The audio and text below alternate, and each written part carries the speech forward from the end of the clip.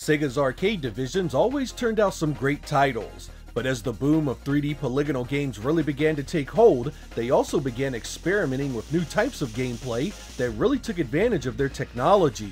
We had been privy to racing games on enclosed tracks for years, and Sega was ready to open things up and add exploration to the mix.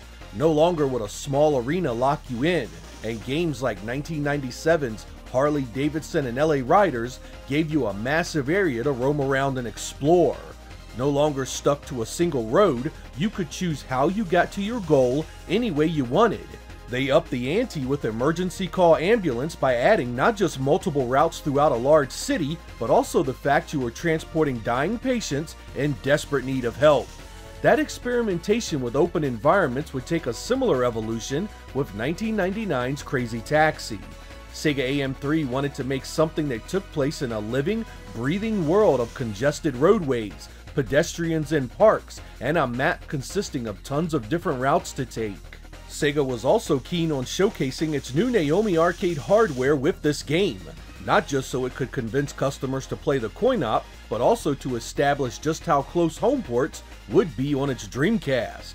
That home version was released less than a year later, and true to Sega's word, it was a nearly perfect clone of what you had been playing in the arcade. In this episode, we will be taking Crazy Taxi for a spin, talk a bit about what made it so much fun, and see if it's as good as you remember.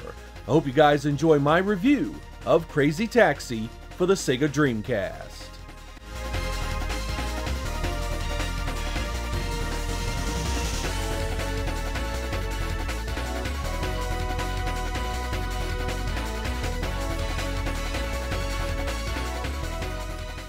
The arcade version of Crazy Taxi had been about as simple as a game could be.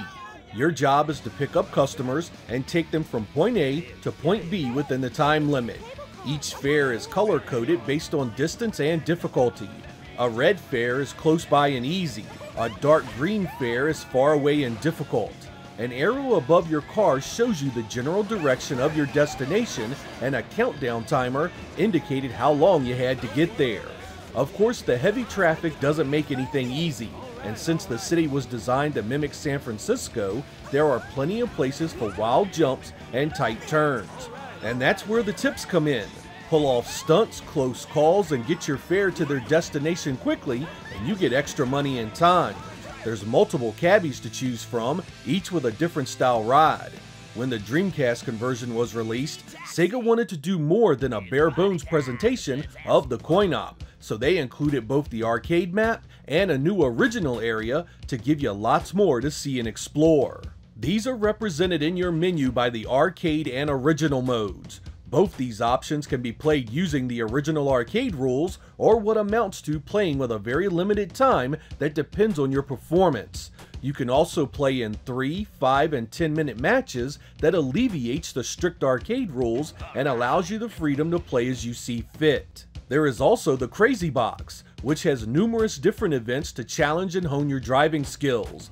These skills include things like the Crazy Dash, which is done by shifting into drive and immediately hitting the accelerator, or the Crazy Drift, which is accomplished by quickly shifting into reverse and then back into drive as you hit a sharp turn. These must be mastered to do well in the Crazy Box events, which can be quite difficult. The better you do, you also unlock more events and eventually a new type of vehicle.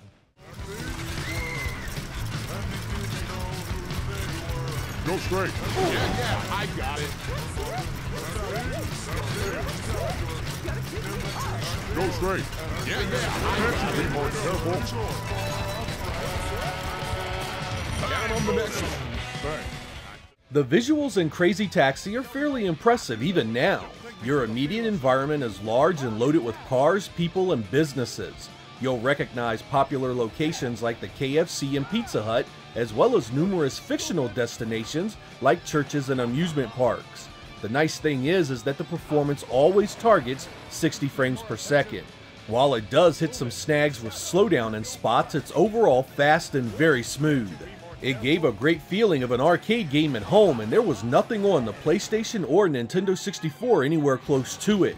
But as much as I was impressed by the visuals, it had one flaw that really stuck out: geometry pop-in.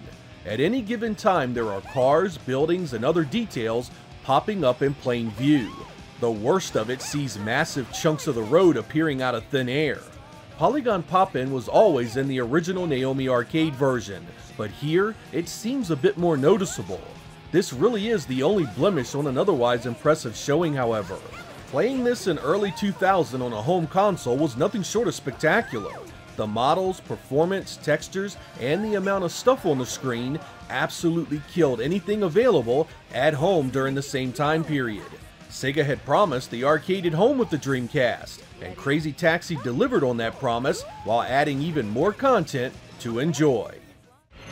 Yeah, that was too dangerous. Careful. What a baby. Okay, you ready? I'm trying to be more careful. Go that way, baby. Hey, right there. Oh, you're a great driver. Just doing my job. Crazy Taxi had a number of licensed music tracks from multiple bands. This sound made the game as much as anything else. I'd love to let you hear some of it without commentary, but that would garner me a copyright claim for sure. The best I can do is to continue this video with the volume slightly higher than usual, so you can get a good idea of what's here. Ready? Go!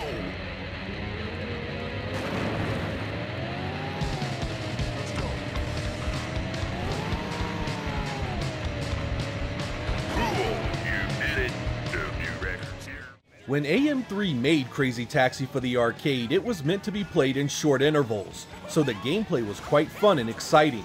I mean, 3 or 4 minutes of gameplay here and there was more than enough to enjoy crashing around the city and enjoying its sights and sounds. Of course, once it came home, the single map and the one-note gameplay really wasn't going to hold up. The extra map really added some much-needed variety to things. Not only is it larger, but it has a few nice touches you can find if you explore around a bit. The Crazy Box offers those of you that want to master the controls something to really sink your teeth into.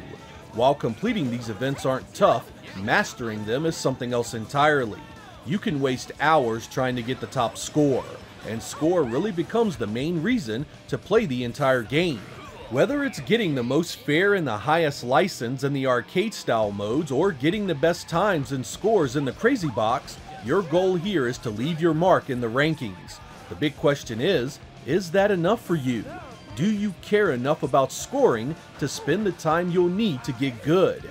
It's true you can still have fun with Crazy Taxi just roaming the city and driving passengers to their destinations, but any long-term play is most certainly centered on the scoring systems at play. Should that not mean much to you, Crazy Taxi may be short-lived. Even with 2 areas to race around, the core arcade gameplay does get old after a while. The Crazy Box helps, but you'll need to learn the higher functions of the gameplay to get the most out of it. It's still very much a game for arcade enthusiasts looking for that pick-up-and-play appeal Sega was so well known for. Those looking for tons of unlockable cars, characters, customizations, or similar content will likely come away severely disappointed. Let's go! Okay, oh, hey! Oh, hey! Oh, hey! Move a bit! Oh! No problem. Bye. The start of the 6th generation of consoles was magical. While the Saturn, PlayStation, and Nintendo 64 had begun to bring the arcade home on an unprecedented level, the Dreamcast delivered it almost pixel perfect in ways we had never seen before. And this was before the PlayStation 2, GameCube, and Xbox had shown up, so it felt kinda special that you could only obtain that level of play on your console of choice. Along with Crazy Taxi, other Naomi-powered Dreamcast ports like The House of the Dead 2, Power Stone, and Zombie Revenge really hammered home just how far ahead Sega was in 1999. You were seeing a caliber of graphics that were so far ahead of the other home options, the Dreamcast really did feel like you owned a legit arcade system reminiscent of the Neo Geo. When Sega left the console market in 2001, they were sure to get Crazy Taxi on other platforms. You can pretty much play it anywhere, including the PC, PlayStation 2, and GameCube. It was popular enough to get multiple sequels, and it was even copied a few times by other developers. Most modern versions available have the licensed music stripped out of it, so it doesn't feel quite right. So falling back on one of these original releases is often the way to go.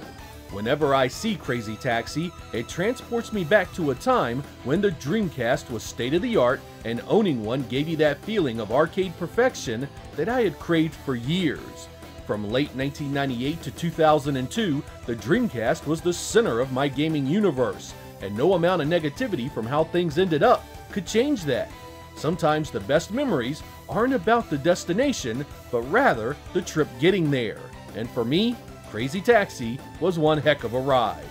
I'm Sega Lord X. Thank you guys for watching, and I will catch you next time.